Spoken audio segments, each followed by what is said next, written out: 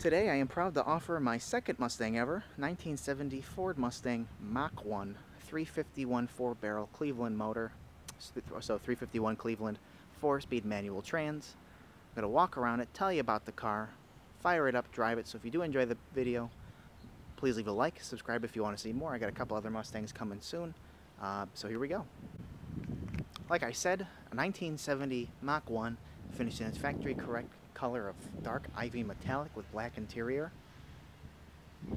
Real nice car. Like I said, happy to have it. I'll point out any flaws that I do see, like I said. So you know, right here off the bat there's a little chip and a little tiny crack in the paint, and then just a little bit of roughness on this little edge here. It's the same thing on that side, funny enough, so it's probably a little susceptible on this kind of a car to this area getting that. But other than that, I mean,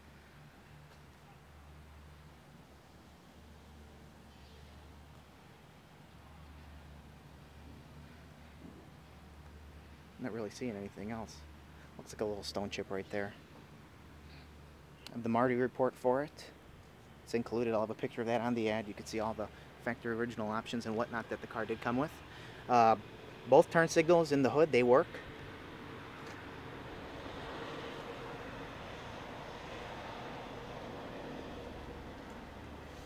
The front bumper looks to be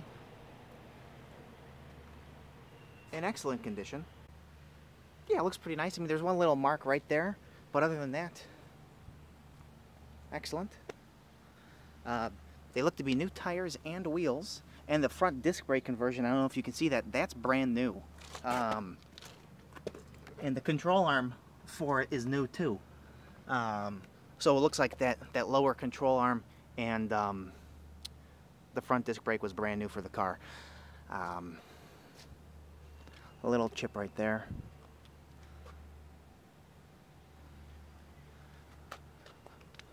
All that Mach 1 trim on the bottom.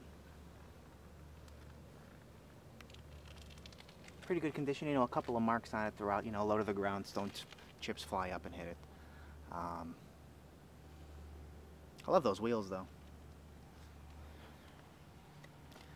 Glass is super nice, and the dash pad has no cracks on it.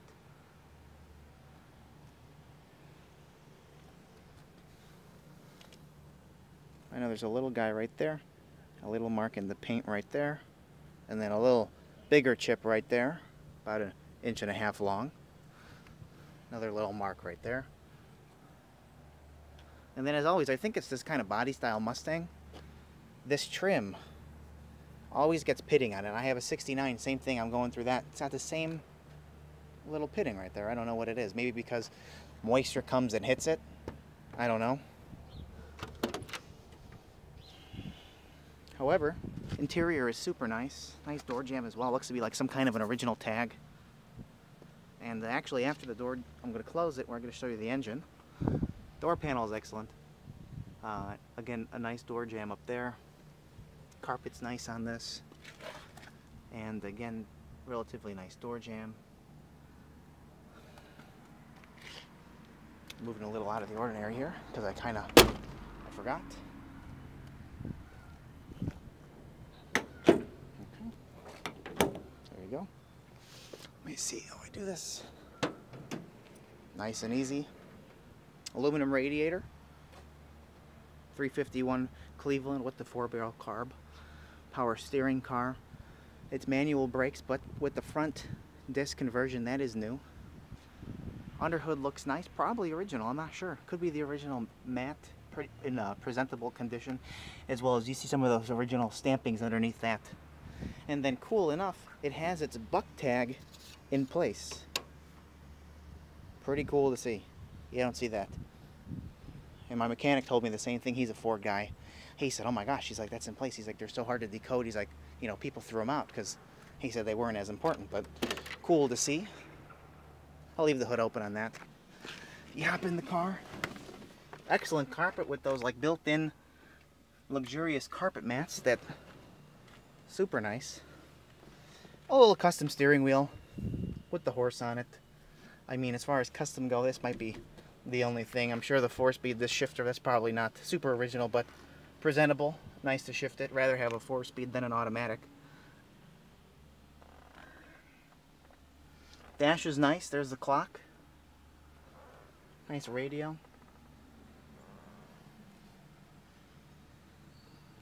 Even the wood grain on the dash is super nice. Excuse me.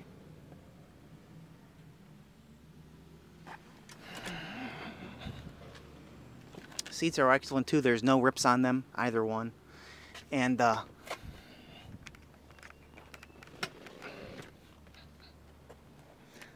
same goes for the back seat here.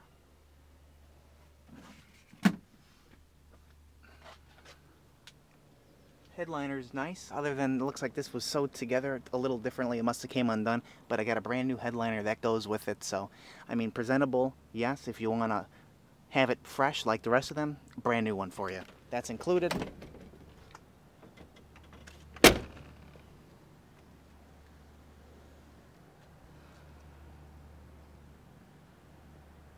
Top of the car is nice. Back window's nice. Just a little bit of dust on there from sitting out here.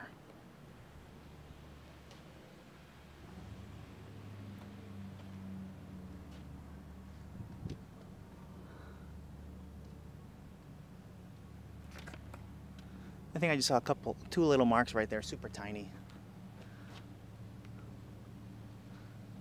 Body is straight and nice.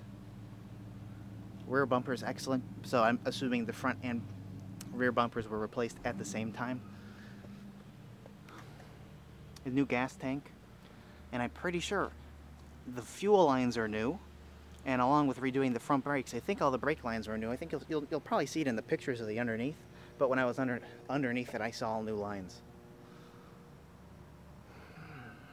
Okay. And this section, as far as trim and whatnot, very nice. Here's a little touch-up right there.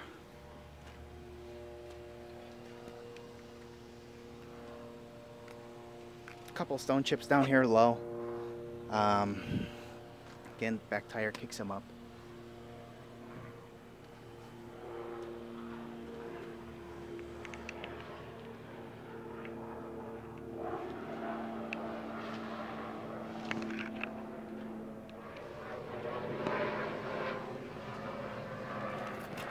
A little mark right there on the paint.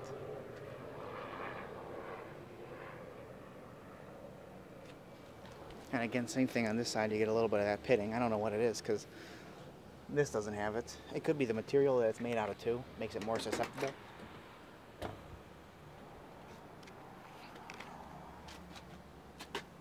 Original sticker in there.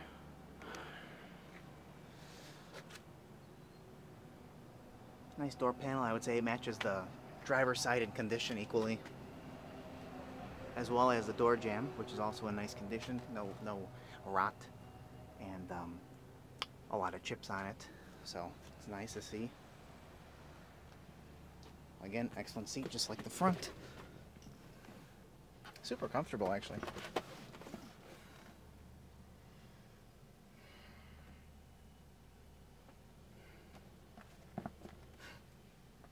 It will be up for sale later today on my website, nextgenclassiccars.com, and eBay.